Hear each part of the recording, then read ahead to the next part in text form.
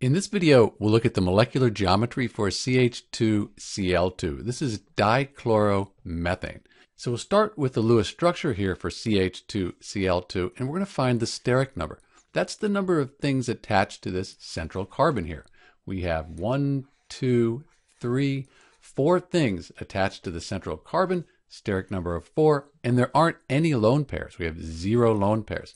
If we look at the carbon, all of the electrons around the carbon, they're involved in chemical bonds, so we don't have any lone pairs.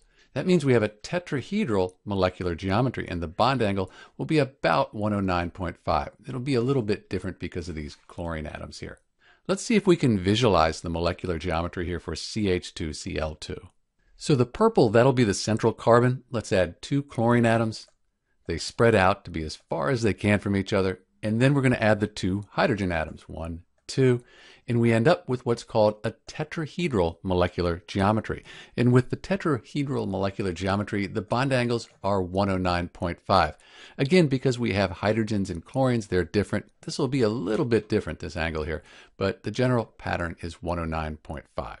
So tetrahedral for molecular geometry, because there are no lone pairs, the electron geometry, it'll be tetrahedral as well.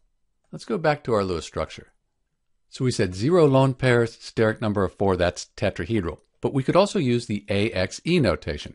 A, that's the central atom, that's the carbon. X, that's the number of atoms attached. We have 1, 2, 3, 4.